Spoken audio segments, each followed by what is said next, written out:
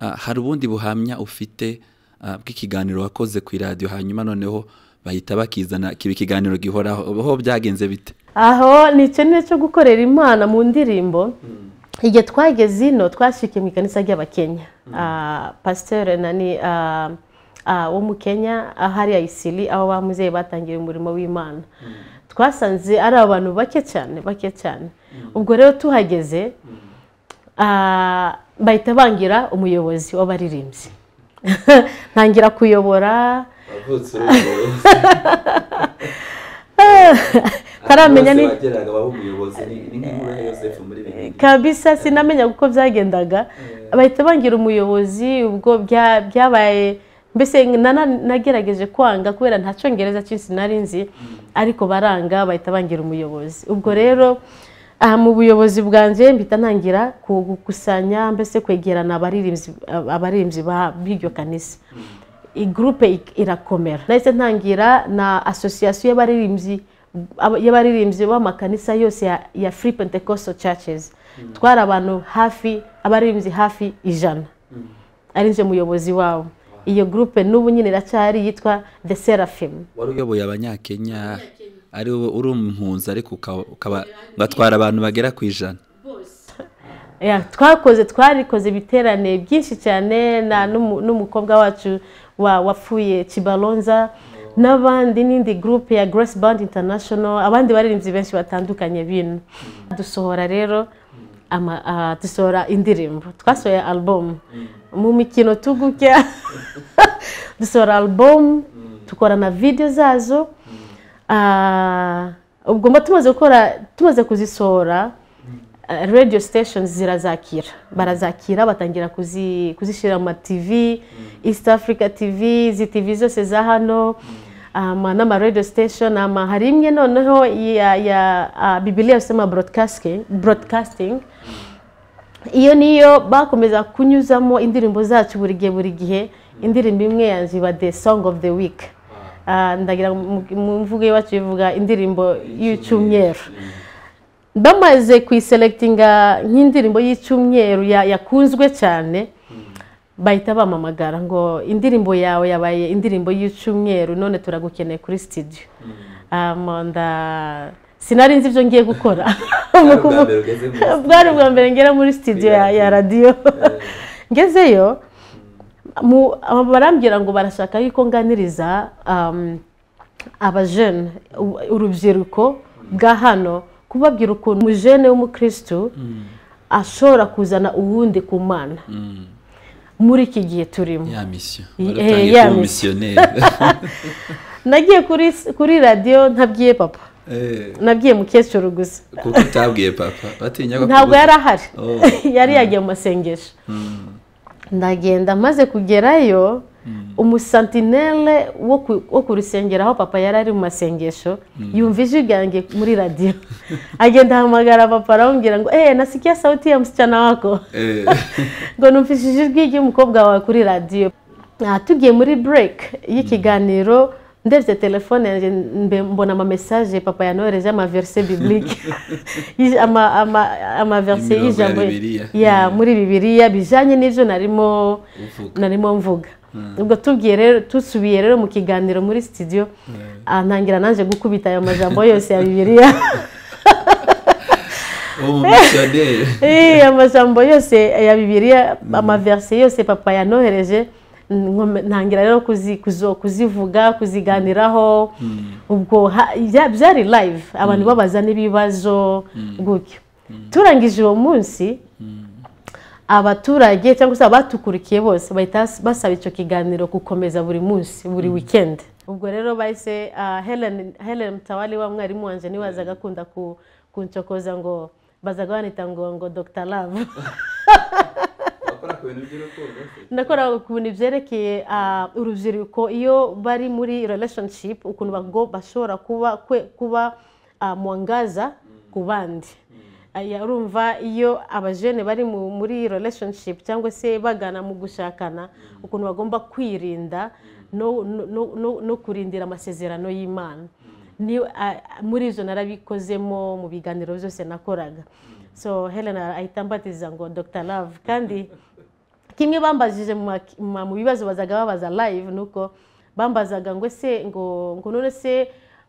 wewe umaze se kunyura muri iyo relationship watubwira experience wagizemo nkababwira ko sinigeze ngira copinage sinigeze ngira iyo relationship mbese bikabacanga ukuntu ndimo ndavuga ibyo bintu byose ntarabiciyemo ariko kenshi nakoreshaga ijambo ry'Imana nakoreshaga icyo ijambo ry'Imana ridusaba nk'abana b'Imana aho turi hose aho tugenda hose uko tugomba kwifata yuko tu representinga Imana yacu nubwo abantu bacu ababyeyi batashobora kuba bari kumwe natwe ariko ijisho ry'Imana riratureba twebwe twakuze tudutinya ijisho ry'ababyeyi twumvaga ko ahantu hose turi twakoraga kosa gato tuba tuzi ko abantu bose bari ku ruhande bashobora kuba bazi muzehe kandi amakuru ashobora kubashikira so twakuze dutinya icyaha izi pantaro twambara ubu nyine izi mubona ntabwo imyaka 4 namaze muri university wari utarambara ipantaro natangiye kwambara ipantaro muri 2006 ngiye kurangiza kandi ni Helen wayinguriye kubera ahantu twari tugiye kuririmba indirimbo z'abazuru ariko ntabwo nigeze nambara ipantaro so twakuze mu gutinya icyaha mu gutinya ijisho ry'ababyeyi mu gutinya mbese ntushobora gukora amakosa nk'abantu bazi papa ni umuntu w'unyangamugayo iyo wumvishije akubwiye ngo uri umushenzi aba yakugaye yiwe yose niryo jambo ryiwe rya nyuma aba yakugaye birenze ufite amafuti yose aba rero akubwiye gutyo uba witeguye rero mu mugoroba aguhereze igipande cyo muri Bibiliya niyo yari inkoni yiwe ku bana biwe hanyuma cyaje kuba ikiganiro gihoraho gute byagenze bite icyo kiganiro ibintu cyakoze ibintu bikomeye abantu bakomeje kugisaba icyo nibuka cyakoze cyane cyane nuko ari amarelasiyo amwe yasubiranye ndibuka baza kunshakisha ku ikanisa rya Free Pentecostal Church Isli iryo kanisa actually kuva icyo gihe ryahise rikura abantu bariyongera abantu batangira kuza bamwe bazanaga n'isadaka arigiwe umuntu umwe yavuye nimba ari hehe sinibuka azana inkoko ibiryo bitandukanye baramubaza none se wamenye hano gute ngo numvishije ikiganiro cha Mom Grace arabango banitaga Mom Grace Dr. Love babona baza ku rusengero akabona uko ngana nari gato cyane nimubone gutyo komeze barokinanutse nari nkinanutse cyane bakareba uwo Mom Grace ukuntu ngana ntago byari bihuye n'ijwi ryo muri radio ubwo rero bakazana ibintu pasiteri tukabishikiriza pasiteri ndashimana yuko icyo kiganiro cyagaruye mbese cyatumye umujene wese cyangwa se urubyiruko bamenye uko bifata igihe bari mu relationship cyangwa se n'abantu bari muri fiançailles nabo kumenya ukuntu bashobora kwifata igihe barimo baragana mu kubaka kuko aho niho abantu benshi baza bagwa ugasanga bakibagirwa yuko hari mbere y'ubukwe bagomba ari ibyo batagomba gukora kandi ibyo ni ibintu cyane cyane abantu bacu tutagunda no kuvuga n'ababyeyi bacu badashobora no kutubwira wazi ariko Imana yacu yatugiriye ubuntu ntago dushobora guceceka mu gufasha guhindura imitima y'abantu cyangwa se kuyobora abantu mu nzira nziza murakoze cyane Dr. kuri ico kintu hari ikibazo mpisengira uyu munsi hari ibintu tutari tumenyere mu bwoko bw'abanyamurenga aho usanga hari video z'abantu bambaye ubusa bavuga ko bohereje abakunzi babo biri muri iyo relation nyine usanga muri fiancé ugasanga ico kintu kirabaye ku bwoko bwacu bimaze gusohoka zitari ico kugira akamubwira ngo nyohereze video kugira ngo amenye yuko amukunda réellement ubutumwa waha urubyiruko rwacu kuri iyo myitwarire mu kuvuga ukuri reka mvuge cyane cyane abari muri Amerika nibo n'abandi bose ababikora ubwo ni ubupfu.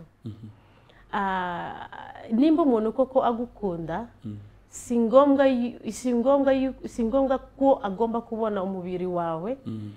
utarahabwa umugisha cyangwa se permission n'Imana yuko agomba kubona umubiri wawe. Ababikora bose cyangwa se umuntu abigusabye ujye umenya ko umuntu atagukunda, kuko nta mpamvu yo gushaka kubona ikintu uzi neza yuko uzabana n'uwo muntu imyaka yawe yose y'ubuzima bwawe bwose. Yani kuvuga ati umuntu ugukunda ntago yashaka kubona ibintu azabana navyo igihe cyose. Kandi ikibabaje nuko n'igihe babikoze nzambwira abana b'abakobwa yuko abahungu bagira ntarimwe ntabanga bagira, ntibakabizere n'umunsi utaraba uwawe ntukamwizere. Nubwo azakwambika ring ya fiançailles mutarasezerana mu ikanisa ntukamwizere, kuko uwo nyine ashobora kuguhinduka mu munota wa nyuma ukibaza umaze kumwereka ibintu byose. Aho niho watangiraho agasuzuguro, ugasanga rero bene abo ntibazamarana imyaka mu rugo. Ugasanga rero iyo kubera ko utihaye umwana w'umukobwa, iyo utihaye agaciro kawe ukisuzuguza gutyo, cyangwa se ugashaka ngo umuhungu akora ibyo ashaka ukamwemerera ikintu cyose. Ejo bundi igihe nagiye gusura abana banjye twigisha bari muri boarding ku ishuri, narababwiye gutya, narababwiye imyaka yose namaze muri université university, imyaka 4 yose urumva sinabesha ngo nta bahungu bazaga kunshaka cyangwa se bakenera ngo tuba muri relation nabo. Nari umuyobozi mu banyeshuri bari banzi benshi, kandi cyane cyane nuko nabura kuririmba biza bi exposa umuntu no kubana na Helen cyane navyo byaratumye narimo mfatira ku mavuta yiwe. N'ikindi sinari mubi cyane ku buryo ngo nta bahungu baza kunshakisha. Ariko icyo nshaka kuvuga yuko nabwiye n'abana bacu bari mu mashuri muri secondaire, narabwiye gutya, abana b'abahungu cyangwa se abahungu bose bagiye bagira ngo iyo umukobwa yavuze no ubu babwiye yes. Narababwiye yego, mbese ugasanga umukobwa yavuze oya, umuhungu aragerageza kandi nka mari 10 abazi yuko uza kwemera tu ugahindura iyo no yawe ikaba yes. So narababwiye na Bibiliya iravuga ngo reka may your no rest no. Mbese iyo wavuze oya, iyo oya yawe igume gutyo ntihinduke. Iyo rero kubera ko abahungu amaze kumenyera no yacu guhinduka, ndashaka ko abakobwa bose bumva kino kintu. Uvuze no ku mwana w'umuhungu, reka iyo no ikomeze kuba no. Twerekane changement yo kwiha agaciro k'umubiri wacu abana b'abakobwa n'abahungu nabo. Ako kavuyo kose ko kutakaza agaciro k'abana b'abakobwa kazagabanuka. Je pense ko natwe abakobwa dufite tubijera nabi kubera nyine yuko tukomeza guhindagura mu magambo yacu. Ariko umwana w'umukobwa wihaye agaciro nta mwana w'umuhungu yagukinisha. Kwiha agaciro mu kumenya uwo uri we, yuko umubiri wacu ni kanisa y'Imana. Umubiri wacu ntabwo ari igikinisho. Imibiri yacu ntabwo wapfa kwemerera umuntu ari we wese ngo aze gutwara aha n'aha ubyemerera. So abana bacu b'abakobwa mujye mwihangana, mwiha agaciro abo bahungu ntago bazabakinisha. Ubu usanga nk'abana bacu b'abanyamurenge cyangwa se ab'ubwoko bwacu nabo tubaniriye nabo, kuba muri Amerika ntabwo ari ukuvuga ati ngo ni ahantu ugomba gukora amafuti yose. Kameme turabana turi ubwoko bwigishwe twamenye Imana mbere. Kuba tuririya ntabwo ari kwemererwa kwambara ubusa, oya. Kuba tuririya ntabwo ari ukuvuga ati tugomba kwibagirwa Imana twamenye. niriya naho njya nkora amakonferensi y'abana b'abakobwa tujya duhura buri mwaka rimwe cyangwa se kabiri tukagira ibyo biganiro byose nuko mfite umutwaro wabo nuko nzi neza yuko satani aba ashaka kubayobya buri gihe umutwaro mfite wabo nzatanga icyo mfite abazumva bazumva abatazumva nuko ngenza aba nakoze umurimo wanjye. Gato turangiza wavuze ko ukiga muri universite wari umuntu agoye kwa fronta wahuye gute n'uwo mwaje kubakana? Guhura kwanjye na Inzaseta ari umuntu yigeze kunandikira turangije gukora ubukwe ni Umukenya twiganye yagerageje cyane kenshi anazaga mubwira no tumaze gukora ubukwe rero arandika ngo se uwo muntu yavuze iyihe mvugo umugabo wanje yavuze Igifaransa nico kiri romantique en fait yavuze neza amagambo yavuze mu Gifaransa niyo yafashije nta kindi yahe oya tubwire ayo n'amabanga yacu ariko relation yanjye nawe ntago byagoranye uko yanegereye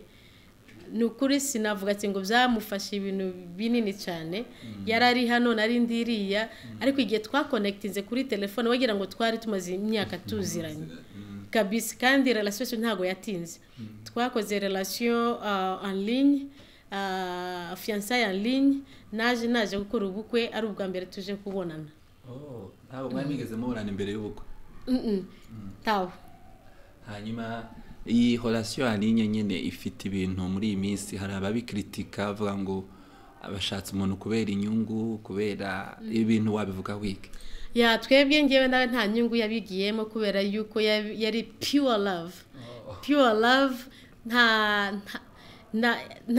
nta nyungu nimwe irimo kubera yuko ari benshi bavuga ati ngo kubera Amerika ibiki na biki ariko ngewe ni benshi baje kugira ngo baze banshake sinabemereye ariko ndibuka yuko ari cyo numvishije mutima wanjye kandi ngira amahoro relation yanjye iba very smooth cyangwa se yoroheje kugera igihe twahezagiwe n'ababyeyi baratwemerera turashakana so nta ngorane nta nyungu yari irimo rwose ni nuko twiyumvishijemo n'urukundo buri muntu yiyumvishije ngewe icyo namukundiye nawe nicyo yankundiye ibyo bintu turabizirikana rwose ari lettre yigeze kunandikira tukiri muri relation ayo magambo yanditsemo n'ubu ndacyayibuka n'ubu arigenza nyiprinting abwira ngo nyasome kandi buriye n'abashakana nabo muza mwibuka urukundo rwa mbere icyo wumvishije muri wewe nicyo kizatuma kiyobora ubuzima bwanyu bwose atari bya bindi byo kuvuga ati ngo ni mwiza cyane ngo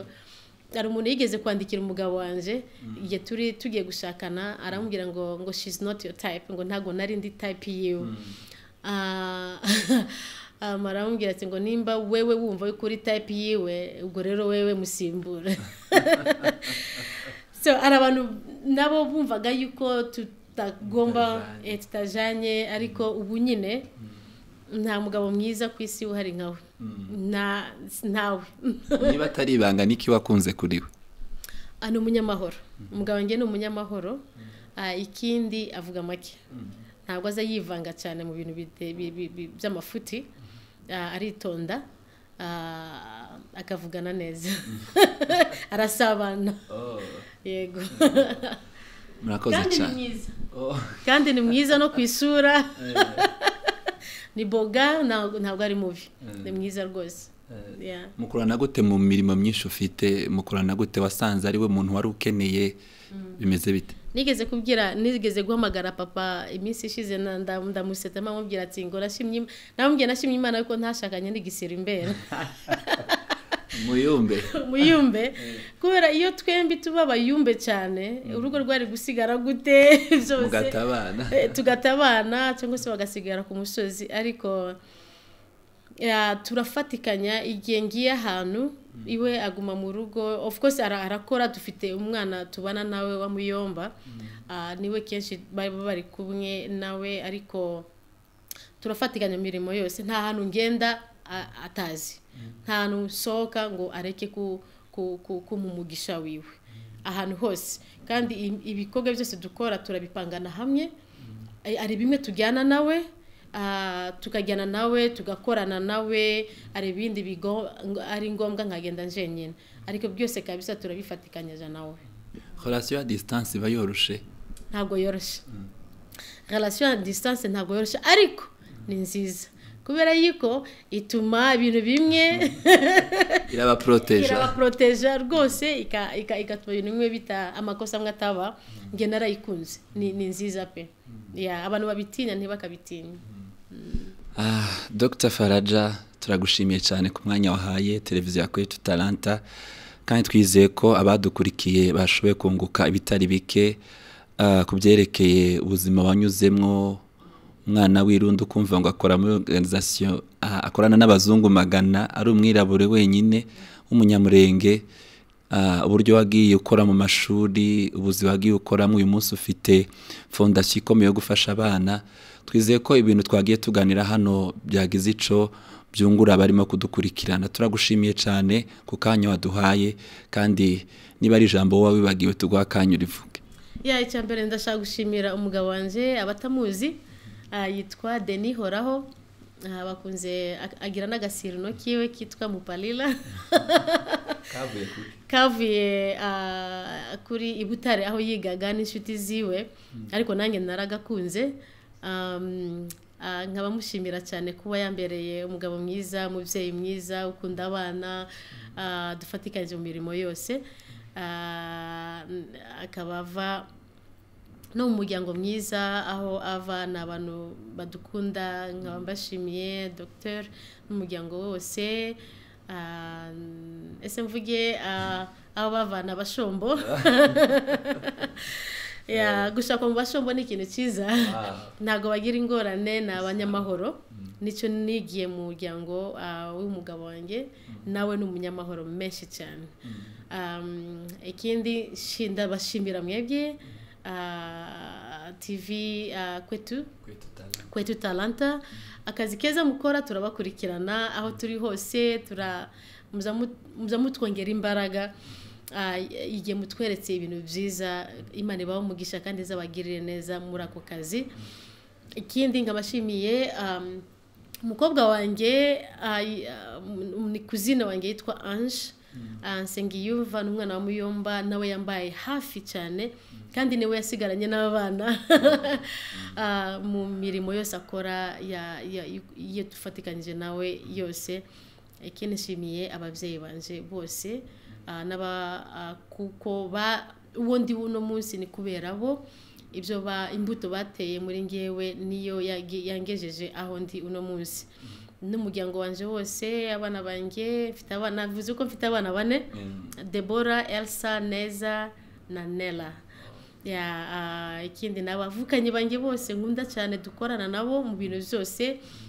Imana ibahe umugisha cyane rwose kandi ndabashimira n'ubwoko bwacu bwose bw'abanyamurenge ndabakunda kandi nzakomeza kubakunda Imana ibahe umugisha.